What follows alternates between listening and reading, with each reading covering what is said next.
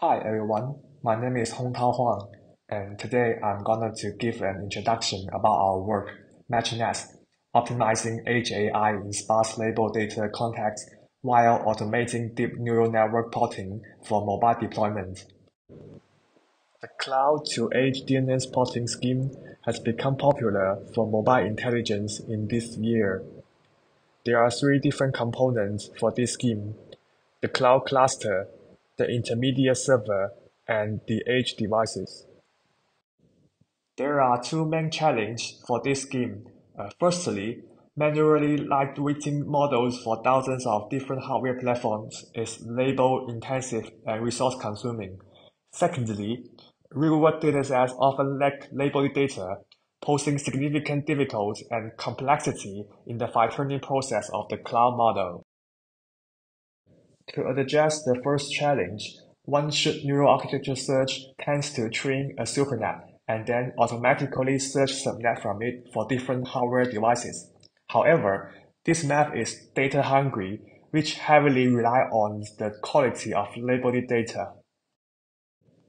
To address the second challenge, the semi-supervised learning technique tends to train DNN models by leveraging both labeled data and unlabeled data. However, it has a limitation. Lightweight models with limited network parameters may face difficulty in training with unlabeled data, such as generating artificial labels for training. Therefore, to address the above-mentioned challenge at once, we propose MatchNAS, an automatic plotting algorithm to bridge the cloud AI and the edge AI. We first transfer the pre-trained cloud-based model as a supernet, and then we train the supernet with label-scarce data, and finally, we search for subnets under different resource constraints from the supernet.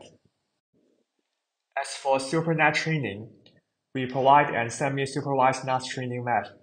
Given a batch of label-scarce data, we first choose the largest network from the supernet and use it to generate a bunch of pseudo-labels, and then we randomly sample different networks from the supernet and train them with those pseudo-labels.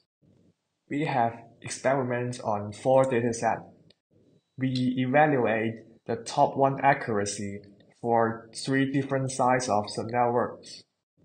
Here, we have got 4 baselines. Our MatchNAS report a better trade-off between the training cost and the top 1 accuracy. That's all. Thank you.